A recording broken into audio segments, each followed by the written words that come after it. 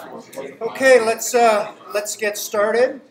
Just remember, this is now a device-free zone for the next 75 minutes. Let's talk a little bit about where we are and where we're going. We are going to complete Lecture 10 momentarily. We have one or two more slides there, and that will complete our Minimal Cognition Olympics, and we will move on to a two-part lecture series in locomotion.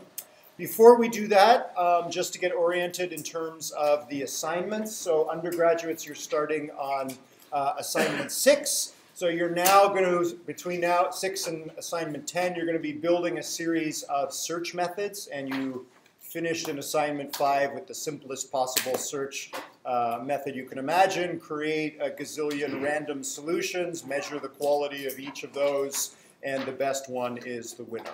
Right? So we're going to build up some more and more high-powered search methods as we go between assignments 6 and 10. For the graduate students, since you've been doubling up on assignments, you should now be done all 10 assignments. So just a little bit of a hint for those of you that have finished assignment 10, which is the phototaxis assignment. You might have noticed that phototaxis is tricky. Anybody manage to evolve a robot that can approach all 4 of the light sources? That gets 4 out of 4. Rachel's getting close. Okay, good to hear. Very difficult to do. In that 10th and final assignment, we are not looking for you to evolve a robot that can approach all 4 of the light sources. All we want to see is the rudiments of phototaxis. So what does the rudiments of phototaxis means? If you take your robot and you place 4 different light sources one after the other, and the robot does exactly the same thing in all 4 environments, that's not phototaxis. Perhaps evolution has sort of turned off the photosensor, and the robot just does the same thing regardless of where the light is placed in its environment. What we're looking for is that evolution has started down the road to phototaxis. So the robot kind of approaches the light when it's placed in front, and maybe it kind of approaches the light when the light is on its left, and completely fails when the light is on the right or the light is behind it. At least it's the beginnings of phototaxis. That's all that we're looking for. Question? Yeah, so I managed to get, I guess it's kind of difficult to tell, but 2 and 3. Okay. The directions. Okay. 2 out of the 4 directions? Two out of the 4, yes. Okay. 2 to 3 out of the 4. Oh, 2 to 3 out of the 4. Okay, that's pretty good.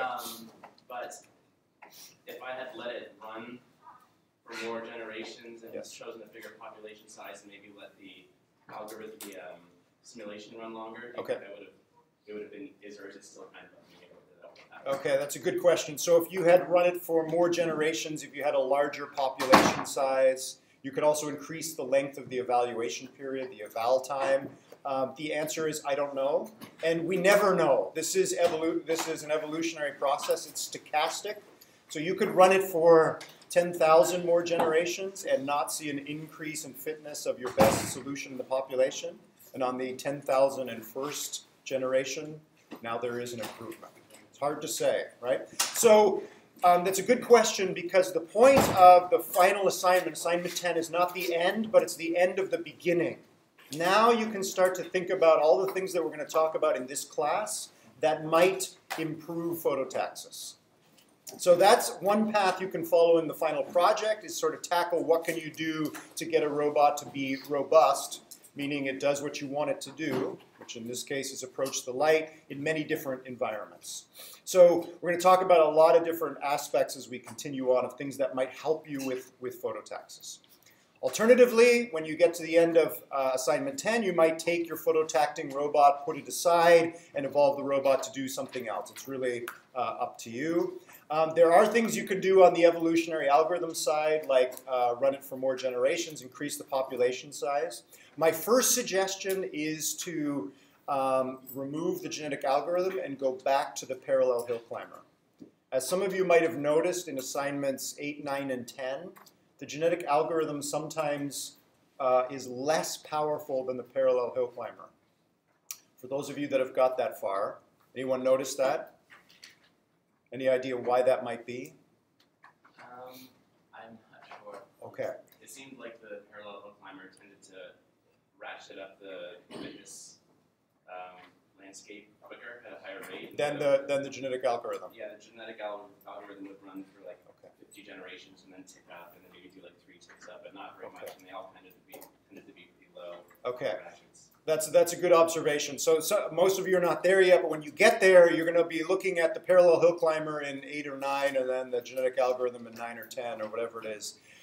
The reason that the parallel hill climber sometimes does better than the genetic algorithm is that the parallel hill climber maintains diversity in the population. Right? This holds true for artificial populations like our robots, and also for biological populations. When diversity disappears from the population, often the population is in trouble. So the genetic algorithm, at least the one you're implementing in the assignments, is initially quite weak because it does not maintain diversity in the population. Simplest way to deal with that is just to go back to the parallel hill climber, and sometimes that helps. Later in the course, we'll come back to talking about how to maintain diversity in the population. But we haven't got there yet. So increasing the number of generations and population size can help, but the real thing you want to try and do is keep lots of different solutions in the population. Yes? So I did notice that as it went further, they changed less. That's right. They were smaller increments. And you also said that in the notes that the parents were all from the same lineage. Exactly. So if those genes get fixed in the population, you're in trouble, right? Yeah, so you could probably do some sort of mutation at an interval maybe that disrupts the genetic diversity. Possibly. So again, we're discussing ways in which you could maintain diversity in the population, and there's lots of different ways to do that. Gene flow. All sorts, exactly. So if you know your biology, you know your evolutionary biology, there are mechanisms there that you might be able to build into your code to maintain diversity.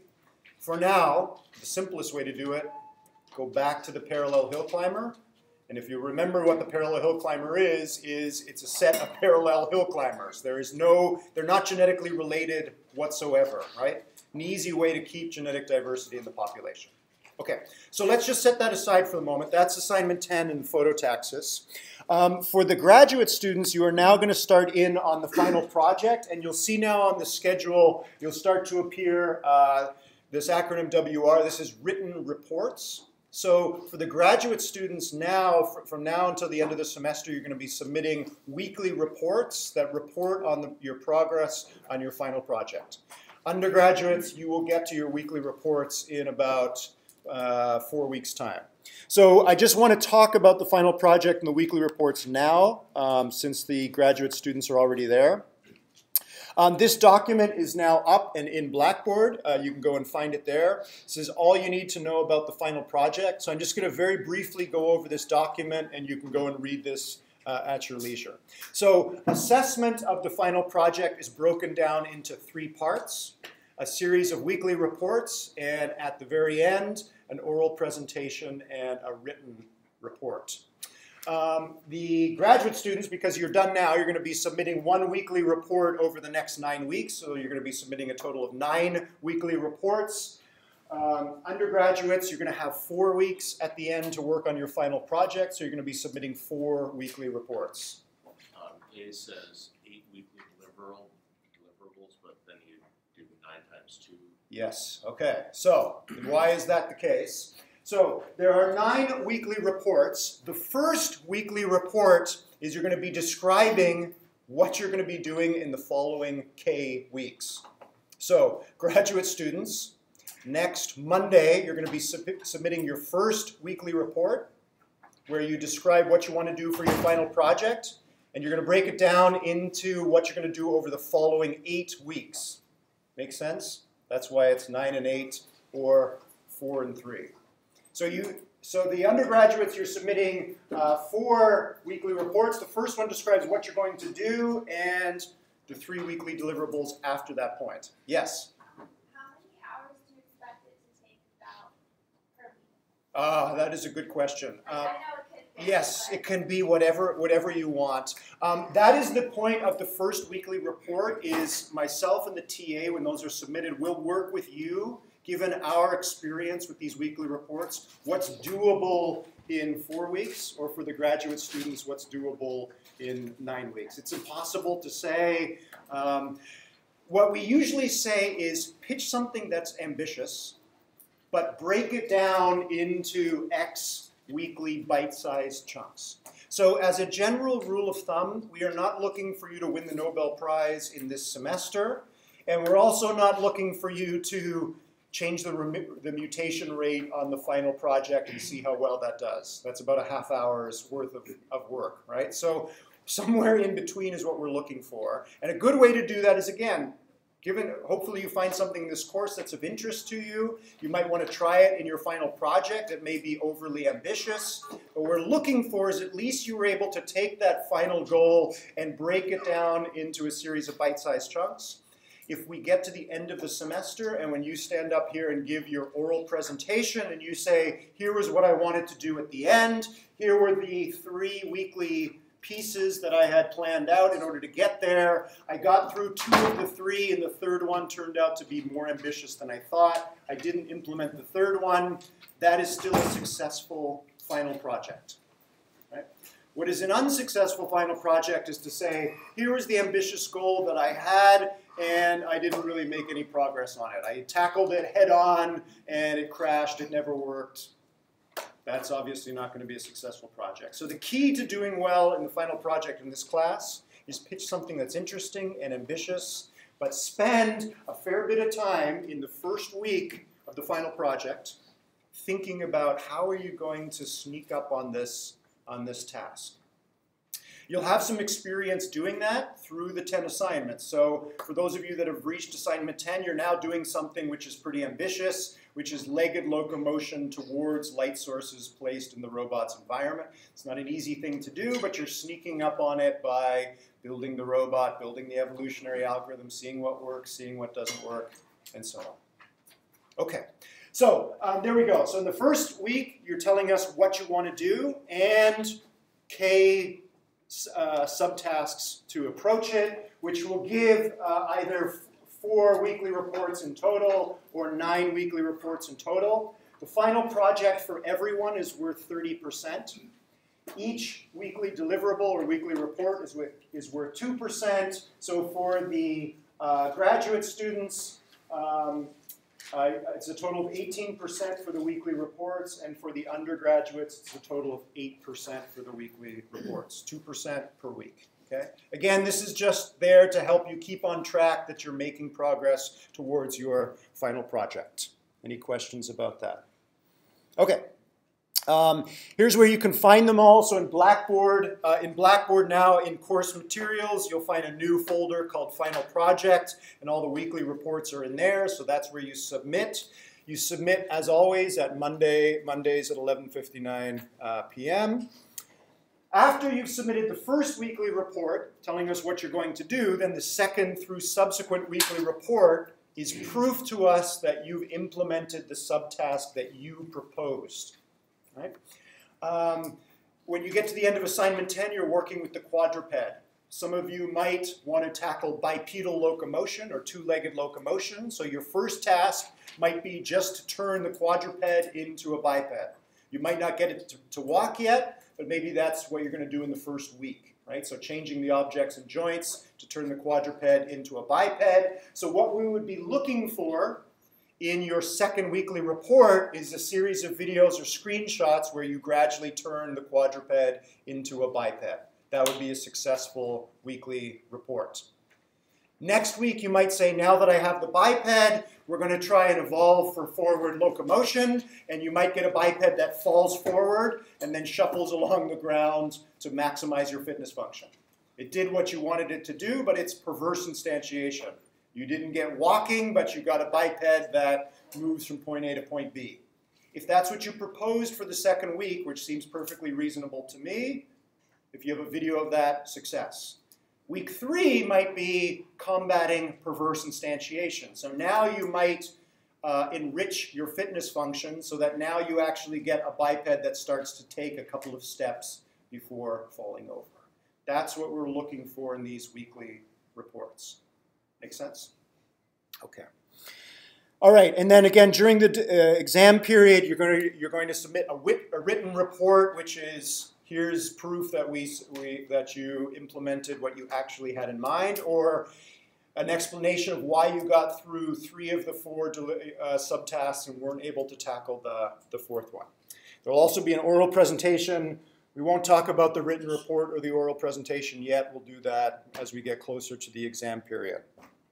I threw into this document links to a bunch of videos from projects from years past. These are just there for inspiration to kind of give you a feel for difficulty level, things you might tackle. Again, you don't have to pick something from this list. This is just something there for your inspiration.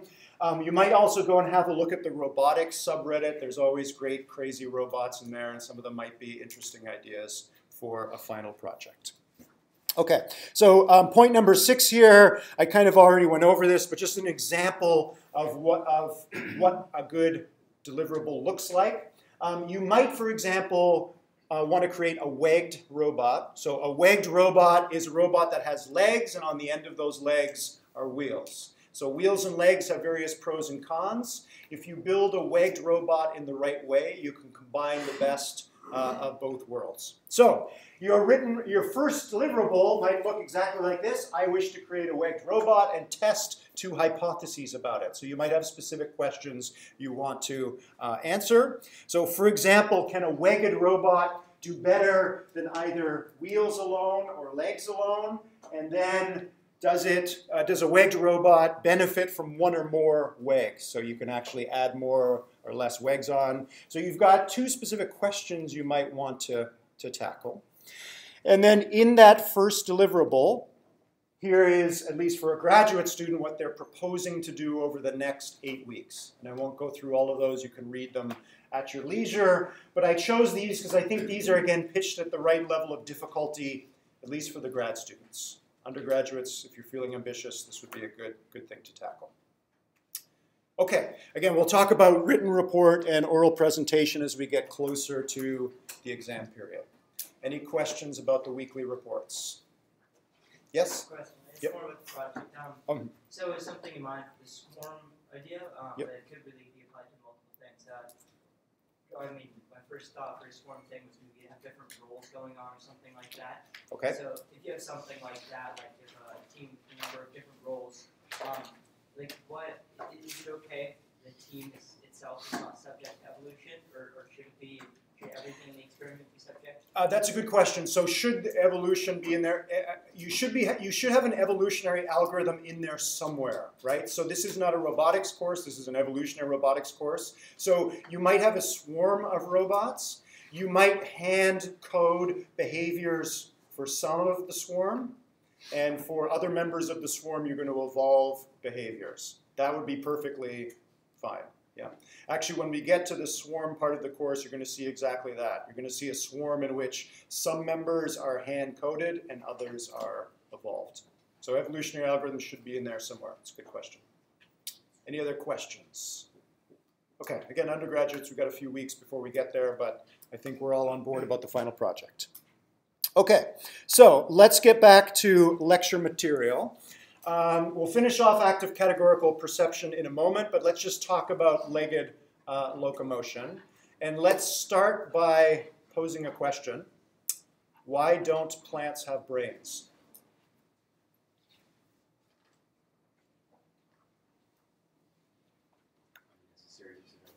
Unnecessary use of energy. Animals have brains. It's a huge power drain. So we do it. We suffer brains, even though they're huge energy hogs. Why don't plants have brains? Because it's not necessary for them, because they don't move around and really interact with their environment. Brains are not necessary for plants because they don't need to move themselves from point A to point B. They move quite a bit, but they don't move themselves from point A to point B, self-motion, or at least not most of them. So this question has been around in neuroscience for a long time, and it helps to point out the fact that there is some fundamental connection between movement and intelligence.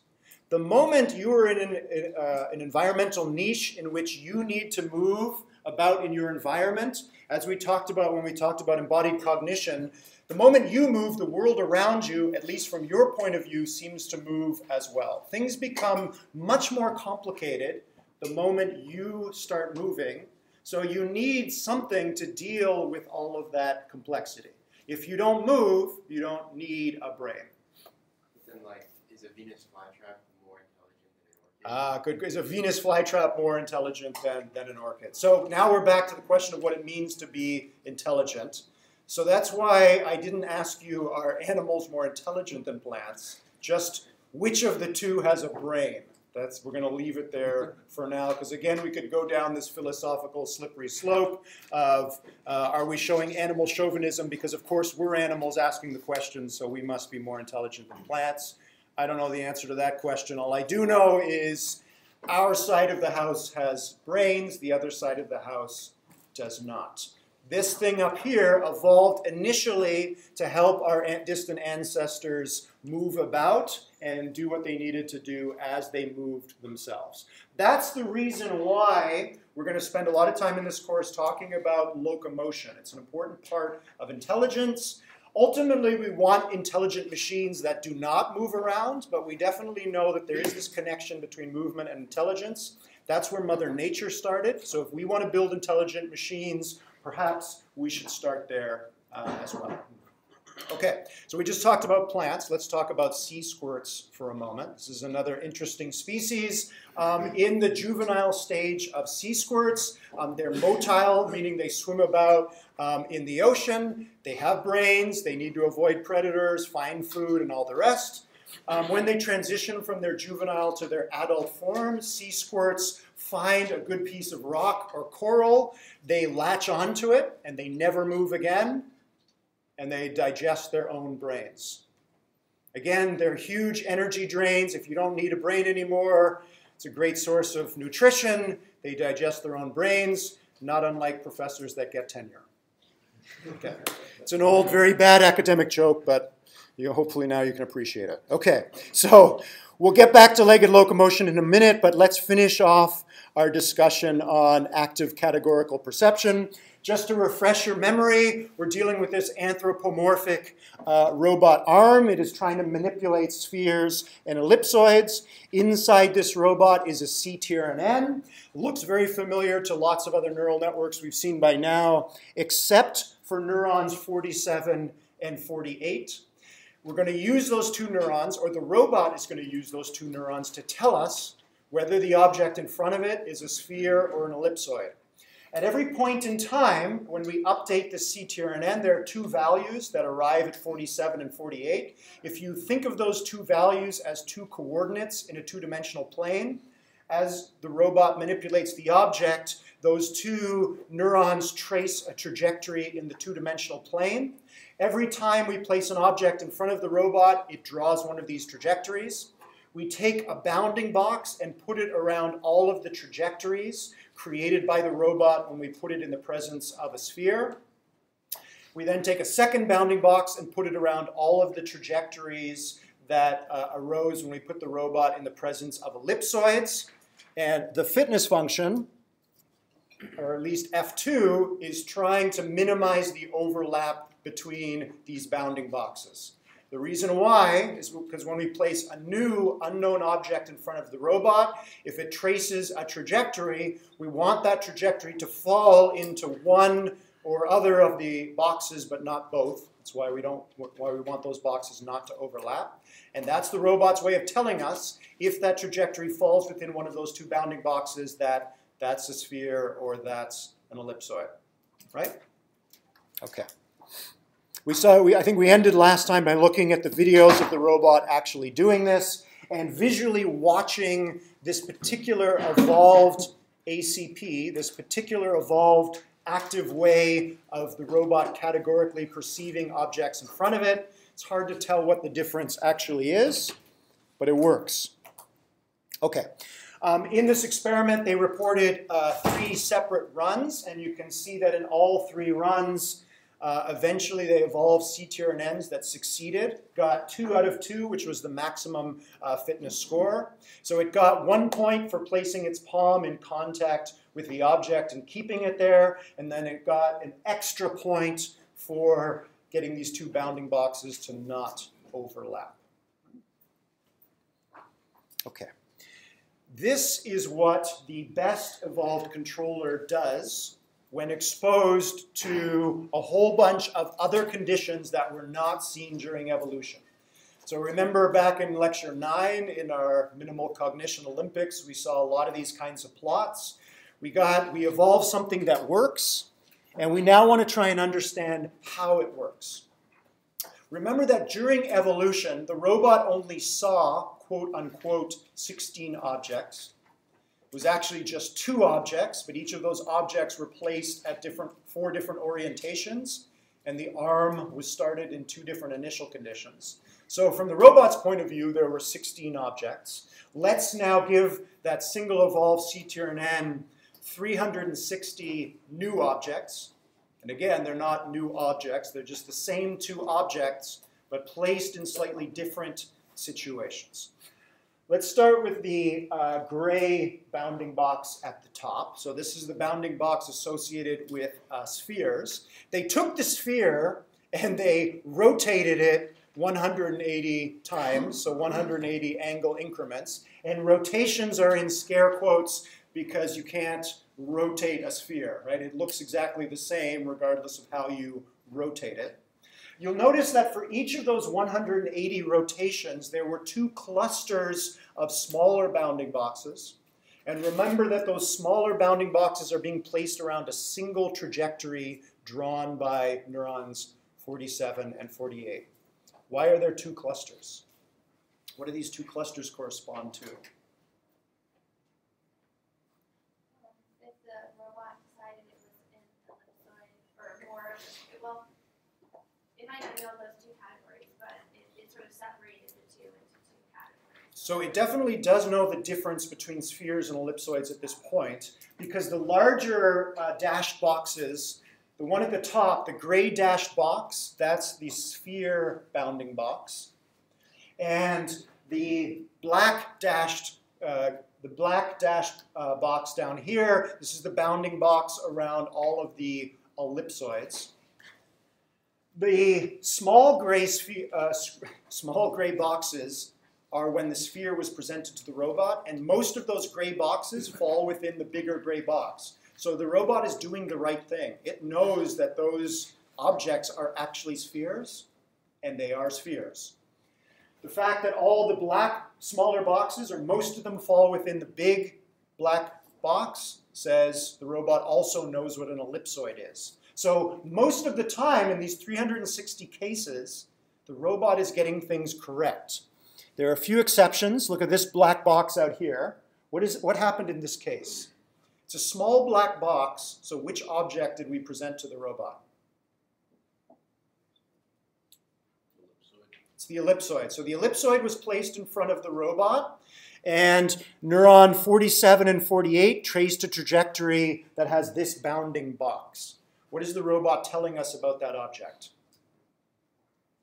It doesn't know, right? That box fell outside of both big bounding boxes, so the robot says, I don't know what this object is. So it got that one wrong. It was an ellipsoid and it didn't know it.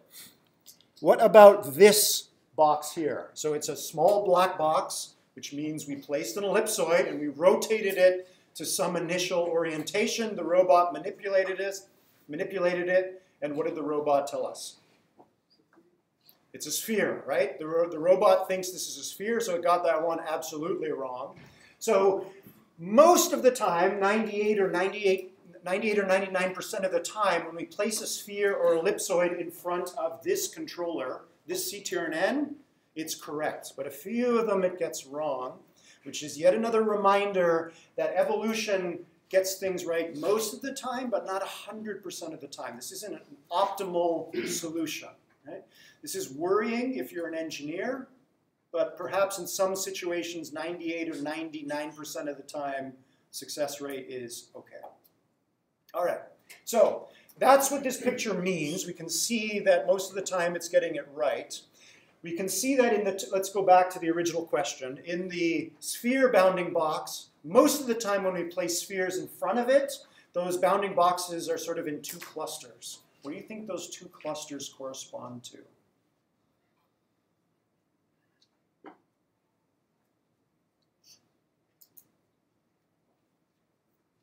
Well, it thinks that there's some difference or some difference in the starting position? Was the arm placed in exactly the same orientation every single time? Was the arm placed in exactly the same orientation every time?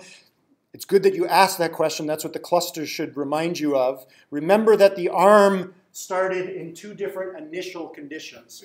So when they were placing those 360 spheres in front of the robot, sometimes they started the robot's arm in position A, and sometimes they started it in position B.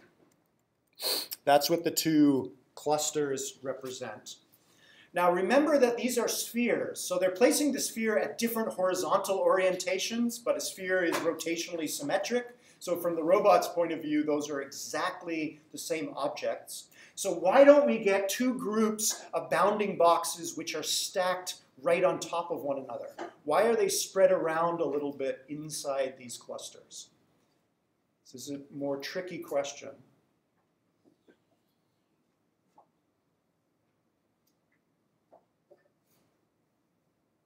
You're all becoming experts on physics engines now. You might be able to hazard a guess.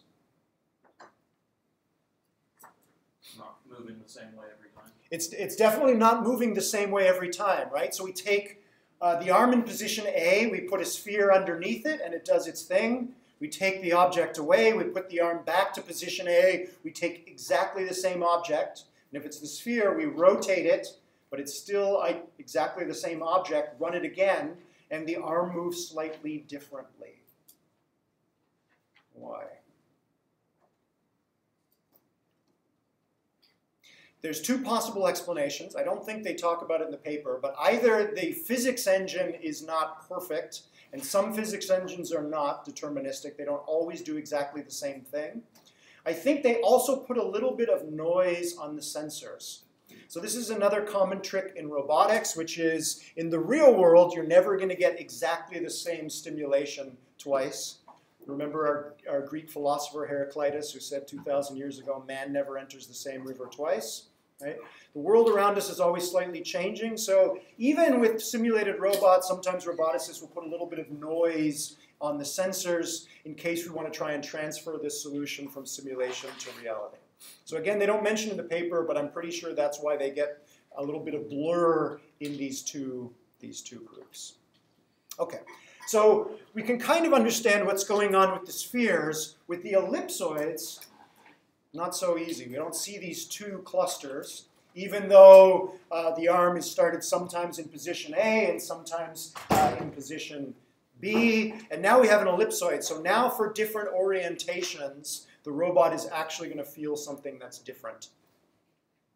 Why is the black box bigger than the gray box? The fitness function said nothing about what the size of the bounding boxes should be, just that they should not overlap. Why is one bounding box bigger than the other? There might be more like little snapshots, I guess, that you would get from the sensors out of an ellipsoid, just due to like the variety of the positions it could be. Exactly. See that rather than some spheres. Absolutely. That's exactly it, right? So we're talking about active categorical perception. You're actively interacting with two different objects. Ellipsoids themselves have more variety in terms of their local curvatures. They're a more interesting object. There's more going on, which means typically, regardless of how the robot manipulates ellipsoids or spheres, there's a wider range of motions that occur when the hand comes in contact with the ellipsoid than it does with the sphere. And if there is a wider range of actions, generally speaking, that means that there is going to be a greater diversity in the movement of the trajectories of neurons 47 and 48, which ultimately leads to a bigger bounding box. So we're peering inside the brain of this robot and actually getting to understand something about how this robot sees or senses the world. For the robot, there is a wider range of experiences that are associated with ellipsoids than there are with spheres. We didn't evolve that. We didn't explicitly tell it to make the black box bigger than the gray box. That just fell out of the experiment. They ran the experiment 3 times. They did 3 independent evolutionary trials. And if you actually look at the three, you'll see the same thing. In all three trials, these are independent evolutionary events. The final best controller or the second best, or I'm sorry, I misspoke. These are from the second run, and they show the best, second best, and third best controllers from run 2. So these three guys are all genetically related, but they are not genetically related to the best controller from run number 1. And for all 4 of these neural networks, the black box is bigger than the gray box. Sort of makes intuitive sense. You can actually notice in, for example, this one here, the gray box is very, very small. So this robot's subjective experience, if you like, of spheres is very, very constrained. Question? What makes that one the best? Oh, best in terms of fitness. So sorry, when we say the best controller, the second best, we're talking about the most fit, the one with the second highest value of F, and so on. So then they got it right, or the robot got it right most of the time? It got it right most of the time, and these two bounding boxes don't overlap, right? Oh, it looks like they did overlap. Like where are the buttons? Almost overlap, but not quite. Oh, you're looking at the right side of it? This one here. So this is the bounding box for ellipsoids, and this is the bounding box for spheres. And in the top picture, the top right one? Top right one. Is that the third best then? Because it looks like they are overlapping. So they're light gray boxes here and black gray boxes. We're looking for no overlap between the gray and the black bounding box. The dashed line's not the solid zoom box. Yes. Now you're right, this is a little confusing because there should only be one dashed box. I'm not sure why they have multiple dashed boxes. That doesn't make sense, you're right. They don't overlap, however, so I guess they're pretty close. I'm not sure why they have multiple, but there should be just one. Point is that none of them overlap, which means you've got optimal fitness, right? And then we can notice that the gray box is smaller than the black box. Question? For that third decimal one, Yep. At least to my eyes, it seems more like the black box is very, very big compared to the gray box being small. Because it almost looks like the gray box is a normal size compared to the other. Oh, if you're looking at the scale, you're looking at the scales, right? Whereas that black one just looks absolutely gigantic on that scale. Okay, so this is a good point. This is poor scientific practice. All of the axes in all of these panels should have the same range because you're right. Now, it's hard to visually compare the sizes of these bounding boxes from one controller to the other. Maybe you can mentally simulate it, but it's hard to say. Remember that, again, the size doesn't matter, but it is kind of interesting. Okay, let's come back now to why they actually treated neurons 47 and 48 this way. Much simpler thing would have been to just say if the value of 47 is greater than 48, it's a sphere. If 48 is greater than 47, it's an ellipsoid, right? They did not do that.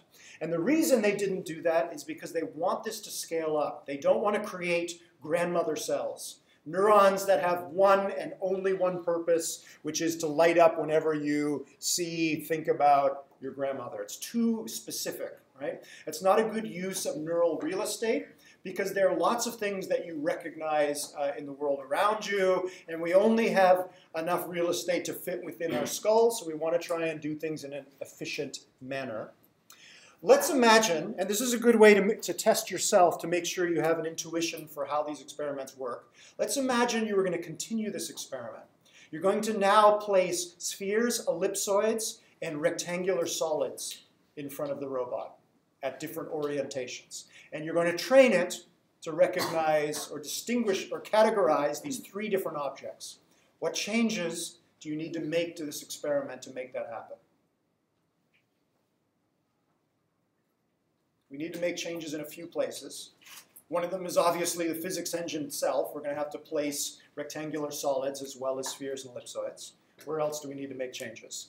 Do you need to add, sorry, ideas? In the spirit of this experiment, there's one thing we don't want to do, which is add neuron 49, right? We want to try and keep the neural real estate the same. We're going to try and pack some more intelligence into this brain. Where do we need to make changes? Yes, your fitness function, I think, is looking for overlap between the ellipsoid and the sphere. You have to also make sure it doesn't overlap. Exactly. So we'd have to elaborate F2 here and look for, try and minimize overlap between each of the three pairs of bounding boxes. Spheres and ellipsoids, ellipsoids and rectangular solids, and spheres. You might also need to relax the constraint that the palm has to be on the object because of or at least the center of the palm. It might be more difficult to get the center of the palm onto a surface of rectangular solid. Right, especially if you roll it, it might come off, which is a valid That's case. a good point. Yeah, we might have to relax F1 a little bit. Right? Okay, so with those few changes, that should be enough so that now we should get a picture that looks like this, where now we're going to have a gray bounding box, a black bounding box, and a red bounding box for our rectangular solids, right? And none of those three boxes should be overlapping. Let's add prisms. Now we've got 4 objects, right? We do the same thing, make a change to the physics engine, make a change to F2 in the fitness function, and maybe make a change to F1. How many objects could we pack into this CTRNN? How much capacity does it have? It's a trick question because nobody knows, right? Hard to say, right? It might be just something to try. The experimenters are probably hoping that you can get quite a few in there before things start to break down. That's categorization. Yep, did you have a comment? Well, if we're talking physically or we're talking about, like, I guess, like computer-wise? So what? How many, so given this computational effort, as you can see, they ran their experiment for 500 generations with a population of however many CTRNNs they had. For that computational budget, in all 3 cases, they ended up with a CTRNN that could correctly categorize spheres and ellipsoids, at least for the objects it saw during evolution. It got 2 out of 2. It got the best possible fitness score you can get. So that's what I mean by success here. So if we went to 3 objects, and depending on how you define F2, let's imagine F2 can now range between 0 and 3 for our 3 objects. And with the same computational budget, can we still evolve a CTRNN that gets 3 out of 3, that correctly distinguishes between the 3 different object types for this computational budget? How many more objects could we add for that still to hold up? Seems that you'd need at some point you would need to start increasing the number of neurons in the neural network, and it would somewhat depend on how similar the objects are. That's it. So the AI labs at Google, most of the time, that's the question they're trying to tackle. What is the number of neurons we need in order for our search engine or our recommender system or our robot to succeed at what we want it to do? It's very hard to derive an answer to that analytically. Usually we just do it empirically. We throw a whole bunch of computational effort at the problem, and do we get a solution or not? Yes? So if you added a neuron 49, but Yep. you use it to actively categorize just some object like a grandmother, Okay. you would have 3-dimensional space. You get, it's kind of like a discriminant analysis, almost a statistic. You get more group separation. You stole my thunder. That was going to be my next question. Sorry. That's all right. If we added a neuron 49, now we're drawing a trajectory in 3 space, right? Now, why would we want to do that? You already answered your own question, but let me just walk us through that. If you look again at these pictures, you'll notice that the 2 bounding boxes tend to be very close to one another. The only thing we asked evolution to do is not have them overlap. Why aren't these 2 bounding boxes very far from one another in this neural 2-dimensional space? They always tend to be right up next to one another. Why? Well, you don't have that much space. I guess graphically, you don't have that much space to depict if the fitness is going to be between 0 and 1, right? And then also The fitness between 0 and 1, but remember we're drawing in a two-dimensional space that's defined by the values of the two neurons. And those two neurons, we're using we're using, actually not the tangent, we're using the sigmoid function here. It's in here somewhere. We're using the sigmoid function here. So the value of the output of neurons 47 and 48, they can range between 0 and 1. So these trajectories can be drawn in a two-dimensional plane that is anchored at 0, 0, and 1, 1. But that doesn't usually occur, right? They're clumped much closer to one another. Why doesn't it spread out and use this space? Why aren't these two bounding boxes far from one another? Because it only has two things to sort of compare. So if it had a whole bunch of other things, if you added something, it would now be comparing it to the other two things. And they say, okay, now this is, this goes here. And then if you add something else, okay, now this goes here. You're sort of widening that space. You're going to widen your space because we're selecting for things that have non-overlapping boxes, right? So they definitely need to be pushed apart. But it looks from this picture like, left to their own devices, they would like to overlap, right? It takes effort to push them apart, which doesn't make sense, or at least on the surface doesn't make sense. Could place them anywhere within this 0, 0 to 1, 1 plane. Why are they tending to bunch up next to one another? Think again about not just the brain. Let's escape from the Cartesian dualism trap. Think about the body as well. The robot is manipulating an object. That's ultimately where these values are coming from. Why are these bounding boxes up against one another?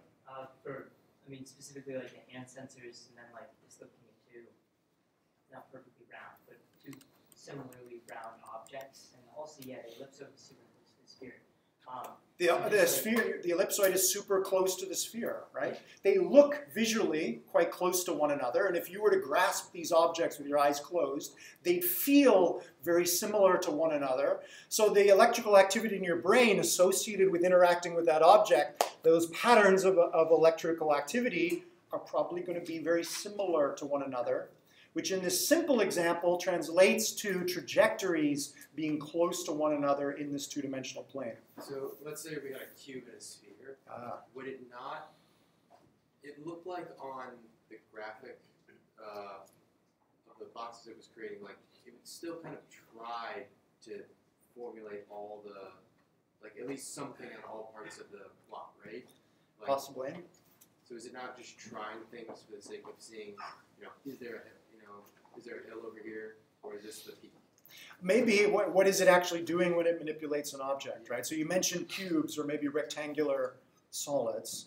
What would happen, again, let's do the thought experiment, not the actual experiment, about adding cubes or rectangular solids that are placed at different orientations. What kind of bounding boxes would you get from those three kinds of objects, generally speaking? Might have trouble, because the block might slide, which would kind of seem like a sphere to it a little bit. Maybe, depending on, it depends on what it actually chooses to do. But that is a good point, because the motion is pretty similar when it's testing, so that would tend to give you some bounding box as well. Yeah, if you go back and watch the videos, and at least for these two objects, it was kind of lazy, right? It would just kind of roll its palm towards itself. What would happen in the presence of a cube? The ellipsoid and the sphere might cluster more together. The sphere and the ellipsoid would tend to be very close to one another, right? Because they are similar to one another, right? The cube might feel, or is likely to feel, very different to the robot compared to the other two categories. So I'll bet you, just looking at random CTRNNs, even before evolution, the red box, which is going to be the bounding box around the cubes, is probably going to be further from these two bounding boxes. It would probably be easier for evolution to push the red box away from these two than it is to push these two bounding boxes apart from one another. Isn't that kind of subjective to how the robot figures it out? Because if it was determining it was an ellipsoid because it had different curvatures than all the spheres, Yep. then maybe the prism is closer to the ellipsoid than the sphere is. That's a great question. Isn't this subjective, right? Absolutely it's subjective, but we've made some progress in building intelligent machines because now we're talking about subjective from the robot's point of view, which is good, right? That's what we want. So for us, if I was to, before we even started this particular lecture, if I showed you these objects, and rectangular solids and asked you which of these three doesn't belong, most of you probably would pick the rectangular solids. For us, rectangular solids are further from these two, subjectively, for us. Not everyone would agree, but most people, if you were to do this, would say yes. The question is, does the robot see the world the same way we do? But that's like a nurture trait, Possibly. right? Like societally, we in math class, right? We change curved objects in linear, straight lined objects. So like. And why do we do that?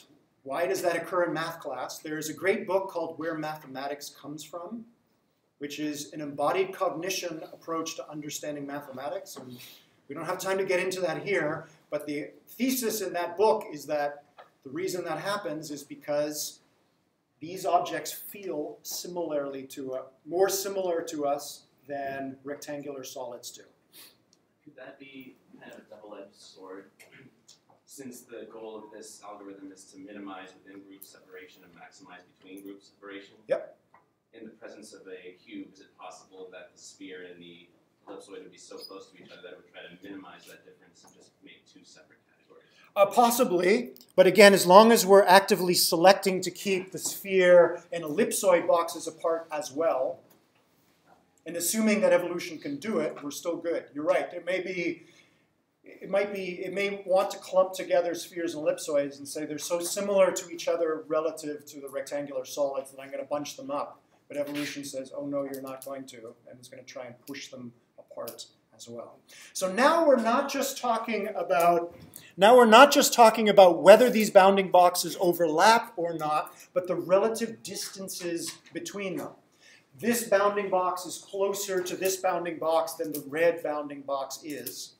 The reason we're spending so much time talking about this is the beginning now of trying to understand this robot's intelligent behavior, right? So if we were to ask the robot, again, if we did this experiment with spheres, ellipsoids, and rectangular solids, which of the three doesn't belong? Its answer to that question has to do with the pairwise distances between the three bounding boxes. If one bounding box is much further from the other two, the robot would say, those objects are more different than these two objects are. That's the odd object out. Right? For us, intuitively, and again, maybe because of nurture, but most of us would just say rectangular solids are more different than these two. Probably, the robot would say the same thing, even before evolution. Why would it say that? Because it has a similar hand and arm to us. It's got touch sensors. If it were to place that thing, its hand, on those objects, it would probably feel more different. You'd get more different signals out of 47 and 48 than you would if you gave it a sphere or an ellipsoid. Okay, so that's called semantic similarity. So which of these objects doesn't belong? So just based on the semantics or the meanings of these objects, how are they related to one another? You could send out surveys to a whole bunch of people and ask them those kind of questions and produce a network where the nodes represent different objects and the length of the edges between nodes represents how different people thought those objects are from each other. You can make that picture for one person, 10 people, 1,000 people. Does that picture look different from what a robot might spontaneously create?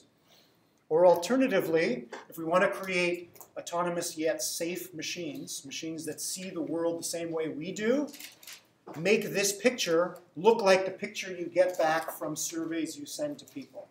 Robots should be able to look at objects out there in the world, like trees and pedestrians and road markers, and tell you which are similar and which are different from one another, which are more important, which are less important, which is it okay to run over, which is it not okay to run over.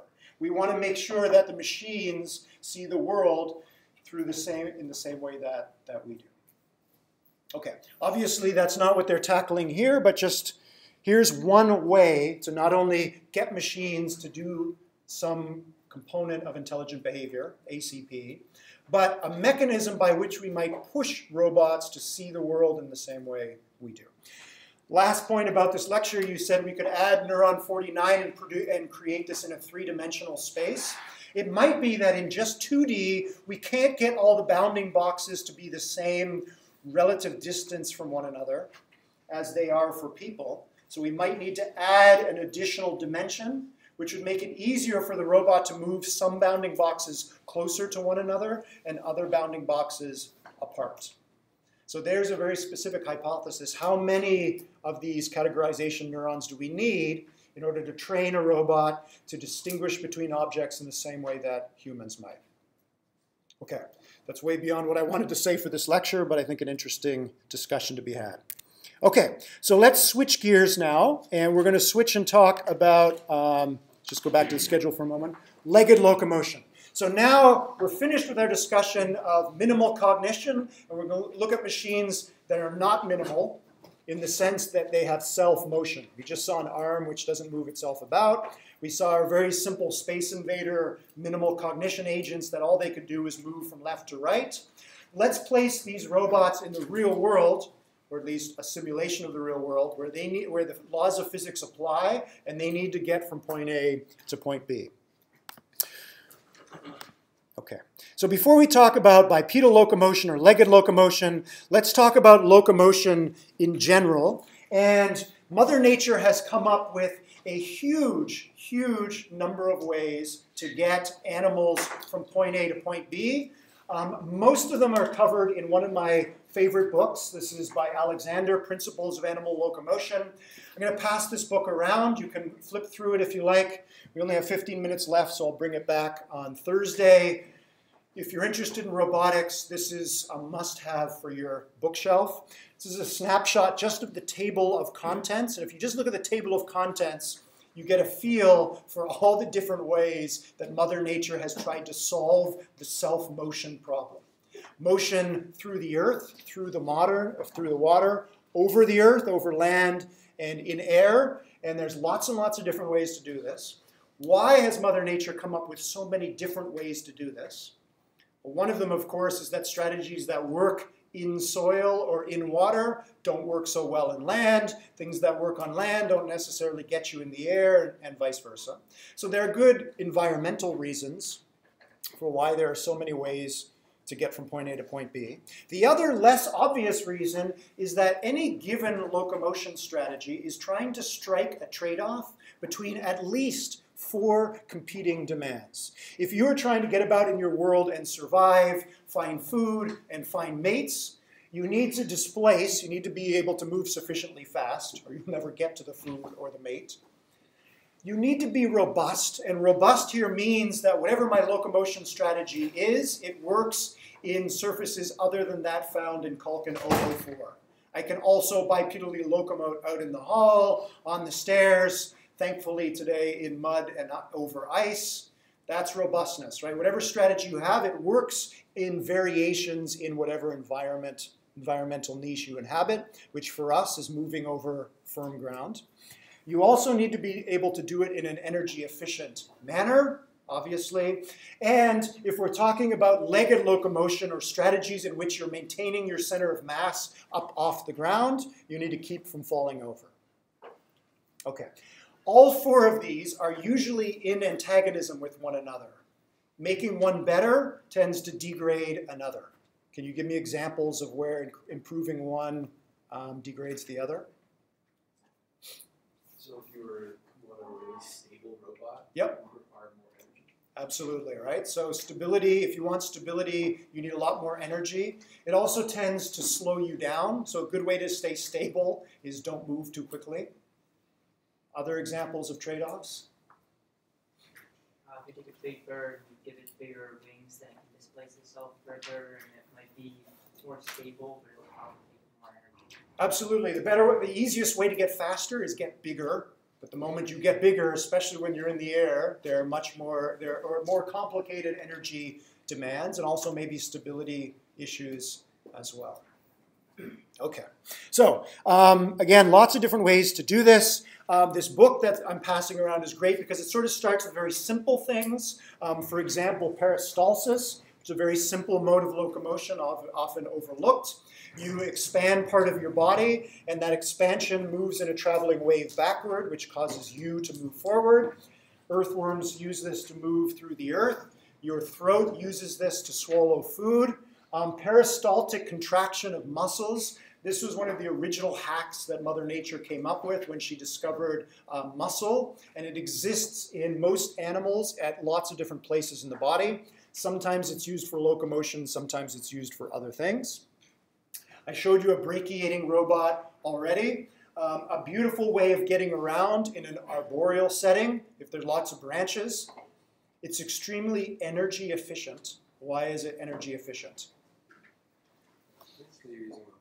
You're using your own momentum, right? You're an embodied agent. You're exploiting the physics that act on your body to do what you want to do, which is move. If you ever go to the zoo and watch primates do this, they can do it very quickly. The primates in this room, you can get good at it, but nowhere near as good as gibbons or orangutans. It's very energy efficient. It's very fast. It's not very robust. It works as long as there are enough branches around that you can get from one to the other. It doesn't work if the vegetation is too thick. So it restricts sort of the niche in which it works, but in that niche, you can do it very fast and very energy efficient. Okay. Then in the book, it goes from peristalsis and works its way up to more and more sophisticated ways of moving. It goes through slithering and all the ways of moving flat on the ground. Reptilian and snake locomotion is fantastic. Snakes exhibit lots of different kinds of gaits. In my research lab, we play a game which is come up with a task that a snake can't do. They don't have not only do they not have opposable thumbs, they don't have thumbs, they don't have hands, they don't have arms. I apologize for all the herpetophobes in the audience, but I couldn't resist showing this recent GIF that went around.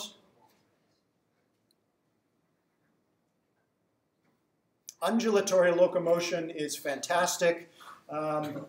Almost loses it there at the end. Snakes can climb trees perfectly fine. They can manipulate objects. They don't have an arm, but they are an arm. Lots of things that snakes can do. Why did Mother Nature ever move away from snakes? If it's such a great solution, you can climb, you can move through the water, you can move over land, you can manipulate objects. Why didn't she stop there? Selective attention. Selective attention, snakes are great in selective attention. You give them two different food sources that are moving at different speeds. You can play minimal cognition game on snakes. Most of them will do perfectly fine. They don't move particularly fast. Okay, so we're restricting our discussion here to locomotion, right? They don't move particularly fast. If you're afraid of snakes, they move plenty fast. Yeah, there are some snakes that move like Now again, that's subjective. There are animals that move faster than snakes. They're pretty susceptible to predators. They're pretty susceptible to predators in what sense? They're long. They have a lot of body to attack. There's a lot of places to grab on, so that's true. Let's restrict our thinking to just locomotion. This beautiful locomotion, these gaits that snakes exhibit, plus the one I showed you in the video there, lots of ways they can move. There's a cost that they're paying for those ways of moving. I was just going to say, going back to displacement, Yep. the evolution of wings allows for organisms to travel much farther than a snake can. So there's other, but it's not. That's it. So wings allow you to move a lot faster than snakes. Snakes move plenty fast, but there are lots of animals that move a lot faster. So the snakes are taking a hit in terms of overall displacement or overall speed. Where else are they taking a hit? Friction with ground. Absolutely, right? If you're sliding your belly across the ground, there's a lot of friction, right? And that's generating heat and generally slowing you down. So there is a lot of strong selection pressure operating out there on animals that drag their body across the ground to get your body off the ground.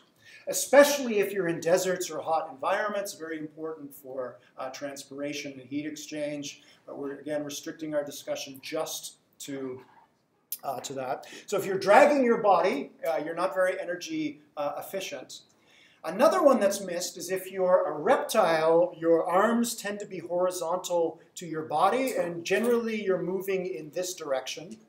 Whereas mammals, our appendages are moving vertically, right?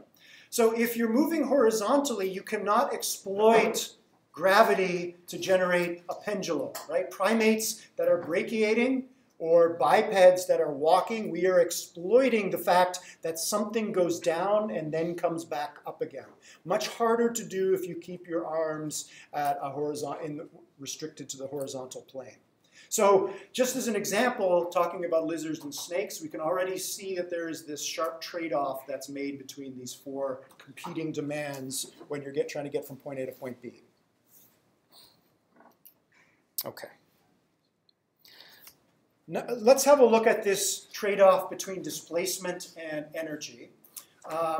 There's some great experiments that have been done in which you either place a mask on an animal or place it inside a hood, and you can measure VO2 max, or how much oxygen an animal burns for a given speed. So you put the animal on a treadmill, set the treadmill to a speed hopefully that the animal can maintain. So you now know, based on the speed of the treadmill, exactly how fast the animal is going. And if it's wearing a mask and you're recording changes in oxygen, you know exactly how much oxygen the animal or the human is burning. So you now have a velocity measure, the treadmill, and you have an energy measure, the amount of oxygen that's being burnt. And you can compare these things to see what is the actual trade-off being made by the animal or the human between speed and energy. How much energy does it take the animal to move at a given speed? Doesn't that not take into account like humans' much greater ability to get rid of excess heat? Absolutely. So we're going to restrict our discussion, as you'll see in a moment, to just one species. Some of these plots, this one is for humans. We're just going to compare humans to humans, or a single human to a single human. So if we wanted to compare this across animals, we have to take into account other aspects like physiology. Okay. Simplest one is put a human on a treadmill and slowly turn up the speed of the treadmill and watch the human burn more and more calories as they go, burn more and more oxygen as they go. And you'll tend to get a plot that looks like this, right? Without any instruction, at a slow setting of the treadmill, the human will walk. And as you turn up the treadmill, the speed of the treadmill, at some point, they will switch from walking to running. Why? Simplest answer is if you've ever been on a treadmill, it just feels more comfortable. Yeah, well, walking at a higher speed is more difficult than running at the exact same speed. Exactly. Walking at a certain speed, which is this speed here, you burn more if you walk at a treadmill going, or this person burned more energy at 2.1 meters per second on the treadmill walking than they would have if they switched to running. Remember the previous lecture when I introduced the robot manipulating objects, and I told you that when you have a body, magic things start to happen, which is a continuous world is continuous. Everything is different from everything else. But the moment you start to interact with things in your world, categories start to magically appear, right? Certain things tend to feel similar to one another and feel very different from other things. The world starts to clump into discrete states. As we just saw in the previous example, that happens when you manipulate objects.